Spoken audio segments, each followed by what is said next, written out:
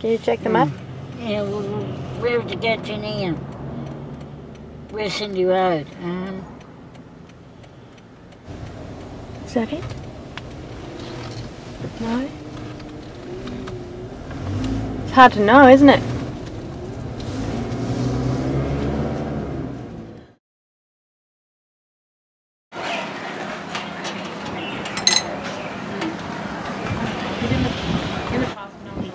This is my grandfather. This is my granddad. Did you know him? You did. It was very nice to meet my grandfather. Tom Warne was born in 1870. He was a Carlton cricket player for 26 years who captained Victoria and also represented Australia on one occasion. But the football and cricket players in Carlton were having some troubles. After each season, the Melbourne City Council allowed cattle to graze on the playing field, ruining it. When the club finally was granted new land, the designated area was a rubbish tip on top of an old quarry. Tom was a cabinet maker by trade, but he loved cricket and decided to take on the challenge to turn the dump into an oval. When the cricket grounds were finished, just before the turn of the century, Tom became the curator, and him and his wife Alice moved into a small curator's cottage next to the grounds. I'd rather say it is because a lot of the council people used to live in these. There's nowhere else that I can think of in like Princes Park. This is the only one. Alice and Tom had 12 children, and the 5 sons all followed in the father's footsteps and played cricket for Carlton. One of them, Frank, ended up later playing for England and South Africa, and in India he played 3 seasons for the cricket mad Maharaja Bhupinder Singh, whose team Patiala 11 was among the best in the country. Lovely dad. Look how sharp he's looking. I know he is. I know he is. Look at dad. With his hat. He's gorgeous. That's right. That was my father's name. Bert Warne. Yeah. All right. Yeah, that was my father's name. In 1923, another of Tom's sons, Herbert Colin Joseph, who was then 14, became his father's assistant, and when Tom retired after 50 years of service, Bert took over as the curator of the Carlton grounds. Me, Mum. Show me. Me, Mum. Me, Mum. Me. George, my mum. You look out and Mum, can you?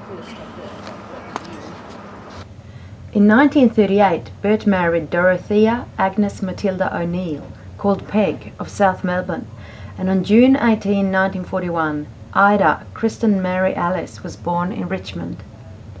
The family, being the keepers of the grounds, now lived in the old curator's cottage, and while Bert spent 2 years serving with the Australian Imperial Force, Princes Park became Ida's playground. I wish I can have a look. Yeah, come and have a look. Around. Have a quick look at it. Good. Do you remember it, Ida? Yeah, I remember it now. You lived here with your mum and dad? Yeah. Good place to grow up. Right by the park. I used to go and watch the football playing over there. Mum, the dad used to take me from here over to there. To watch the footy? Yeah. Yeah, right. Thanks very much. No bother. No bother. See you, Paul. See you later. Yeah. Give me some memories. My name's Ida. Oh, Tyrone. What's your name? Tyrone. Bert's job meant working broken hours 7 days a week, but he must have done a good job. The wicket was reportedly the best kept in the country. Oh, Mummy, look at it. A letter from the president of the Victorian Football League, dated in October 1945, reads, "Dear Mr. Warne, the President and members of the Victorian Football League desire to express their thanks and appreciation for the excellent manner in which you prepare the arena and ground appointments for the 1945 final matches. We are most grateful and ask your acceptance of the enclosed cheque for £5 as a small present with our best wishes. Oh, me all grand.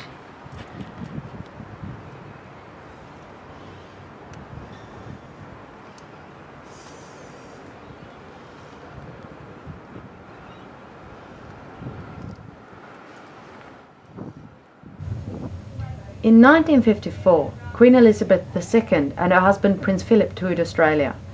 On March 4, Ida was among a large crowd of Melbourne children standing when the royal car drew up. The Minister of Health greeted the Duke, but before any introductions could be made, a girl rushed forward. The next day, the newspapers reported, skipping past the policewoman and officials, an 8-year-old girl broke away from the crowd to greet the Duke. Here is a picture of the girl, Ida Warren of Carlton, as she danced up to the Duke, clapping her hands. Is that your dad's dog? Yeah. Bert owned a few greyhounds, and Ida remembers going with him to watch the races.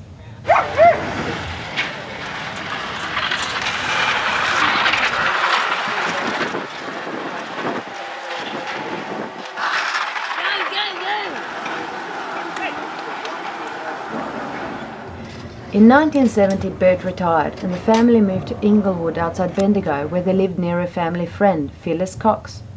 Ida had known Auntie Phil since she was a child, and when Bert passed away in 1972, it seems that Ida went to live with her for a couple of years. There's me mum. There's me mum.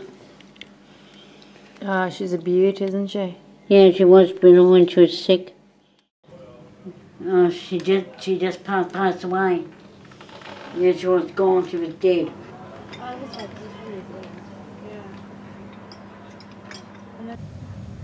It was 1977 when Peg passed away as well, and Ida moved to an institution run by the Salvation Army called The Haven.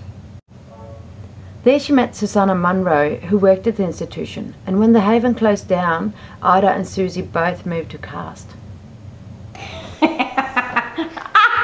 Shut him. Oh, I used to say to Ida, you've got to get the staff to give one to you every now and again, Ida. She couldn't sit down. She'd, you got, oh, that's very nice, Ida. Oh, goodness. Oh, that's a long time ago. So this is me here, in the corner with the curly hair for the perm. It must have been in the 80s. Do you think? Yeah, it would have been, maybe. Oh, look at it. Who's there? Look at who's that, Lizzie? You look nice there. Who's that? So this was all of us that went to Fiji. Yeah, poor Judy. Judy. I'm missing her. Yeah, she was great, wasn't she? There we are in all our bathers. Oh, look at us go. Didn't we have fun? Judy, good Judy. I know, she loved the donkeys, didn't she? And we had such a ball. I've got to say, we had the best time, didn't we? Long time ago now, but it was a huge holiday, and we did absolutely everything. We went on these canoes up to these remote little huts, didn't we? Remote villages. Oh, yeah. Remember where these people put on a big feast for us? I remember that. Yeah. And we had to try and sing songs with them, and they gave us their special kava juice or something which made your tongue go all, sort of froze your tongue, sort of made your tongue go all, it was very different, but we had fun. And then we went dancing half the night, didn't we, Osh? Oh, I'm so happy did Sue.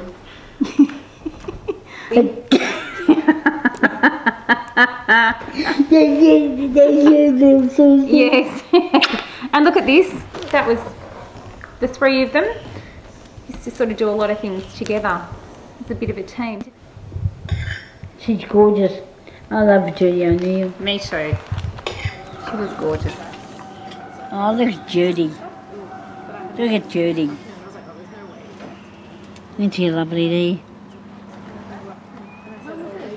there? Gorgeous girl, Judy. Me?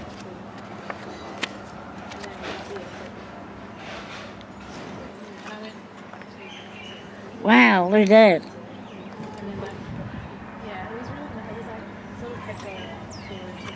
Ida has never been one to turn down anything at the prospect of a good time, and so she has enjoyed a rich and varied life.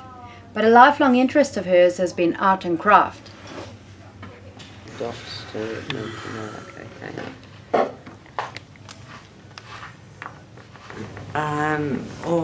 I think probably about 19 years or so I've known Ida, and it's probably been the last 10 or 12 years that Ida's been joining the studio program, and now she's just about with us every day in the studio because she really enjoys coming in here.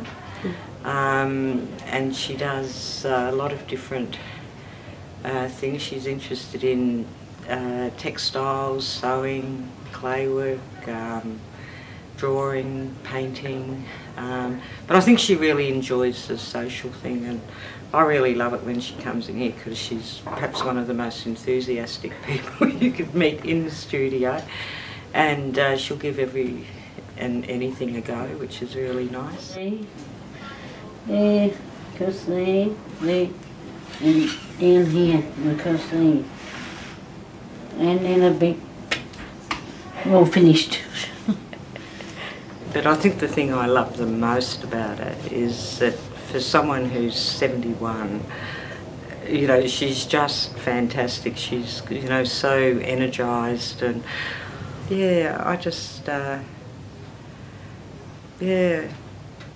think she's amazing, truly.